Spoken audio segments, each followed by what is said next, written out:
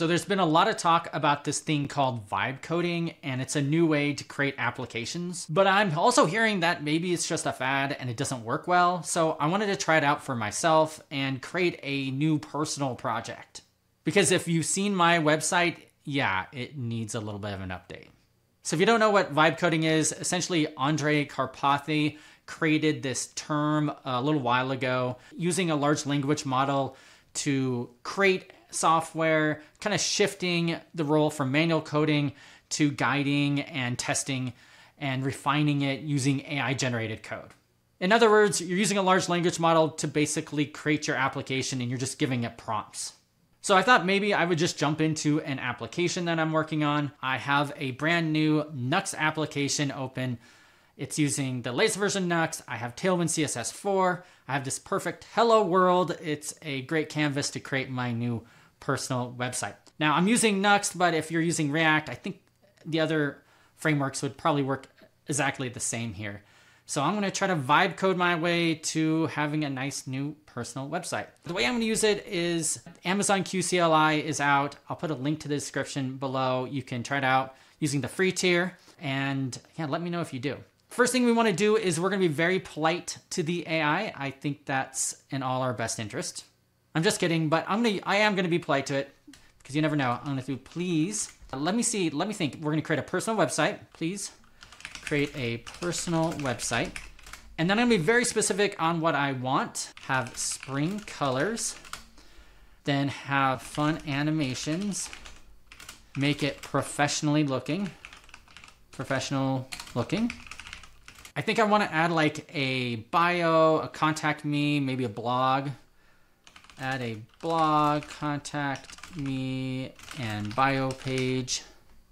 Let's also add in like a personal picture. Add a profile picture. And then let's tell it to use Tailwind CSS 4. Or it's already, and I'll tell it it's already installed and configured. Thanks. Okay, yeah, let's see how this goes. All right, so it's gonna look at the personal website that I already have and try to determine it. Should see automatically that I'm using Tailwind CSS.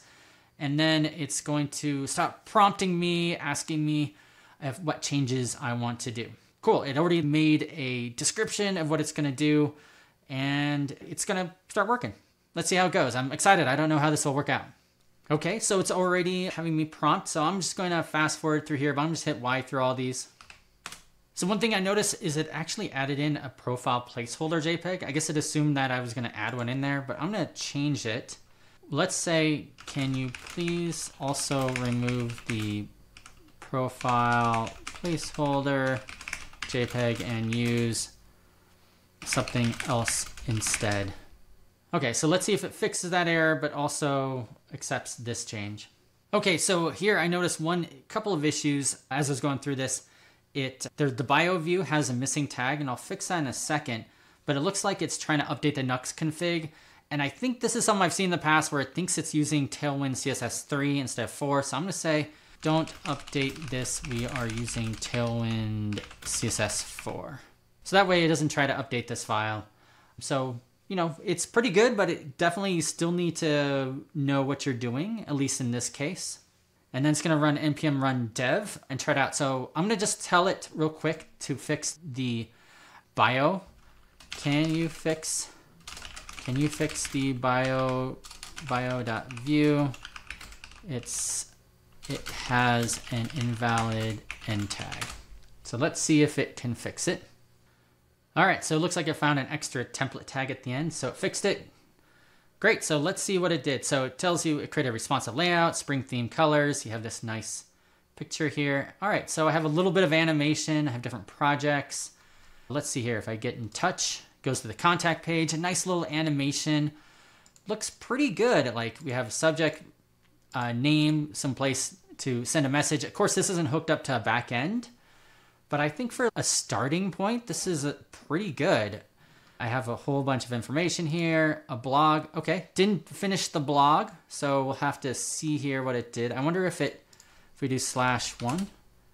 Okay, so it does have It does have an ID, so you can get to the blogs, but it doesn't have like a main page. So let's see if we can fix that. So can you add a /blog index page that shows all the blogs? Yeah, so let's see if this works. And it's noticing it doesn't exist, so hopefully it will create it. All right, so now it gave me a description of everything it wanted. So let's click here. Hey, look. There it is. It even has a featured post. It has a bunch of, I'm guessing these are all fake, but you get the idea. Oh, it even has tags here. Look like this is all added in for us, which is really nice. Probably add some padding between these two, but that's fine. And if I go to read more, oh, here it is. Look there. It has some lorem ipsum text. So that's really neat that it like created all this. I could definitely see this like a good starting point to try it out. Okay, let's add a couple of more things. I went and stopped and restart QChat. I wanted to see some of the other things you can do with it. You can do acceptall, so let's try that. So if I do acceptall, that means I don't have to hit Y over and over again. And I think what I want to do is I want to add a way to commit my changes. So can you create a new branch, YT Spring Personal, and commit the changes. All right, so now it's going to hopefully just automatically accept everything. You probably don't want to do this normally, but we're going to YOLO it and see how it goes. So it's running to get checkout, it's creating a new branch. It's just adding everything to it. Yeah, looks like it worked. Yep, so it successfully did it. So now I think what we want to do next is have the images. I want to change those to using unsplash. So can you update all the images to use unsplash? All right, so this will just take a second. I like how it used a find to find all the images. I think you can learn a lot by programming just by seeing how it's doing things. So it looks like it's smart. It didn't see any images, but it found the placeholder divs, so it's gonna replace those. Let's see what happens. All right, so went ahead and did it all, and let's see, nice. We now have a nice little profile picture. This is pulled from Unsplash. So these are just free pictures we can use. Oh, we have a little nice project pictures here. We, in our blog, now each one of them have pictures in each one that we can look at. If we go to any individual one, here's the picture. So you can see all this would have taken a bit of time to put together, and it's basically all here. Bio, didn't change the bio page, but I guess that's okay. Looks like it has all the icons. Contact page doesn't have a picture. So it got all of them except the bio page. I guess that's pretty good. I guess I just missed this one. Yeah, I'm pretty happy about this. I think the last thing I want to try is to see if I can have it create tests. And I think sometimes this also helps when you're working this way in vibe coding, is if you can have it create tests and then have it check those tests after it make changes. That really helps. That way, if it breaks something, it'll notice it breaks it and fixes it. So I'm going to ask it to create tests for everything. Also, did it? Let me see here.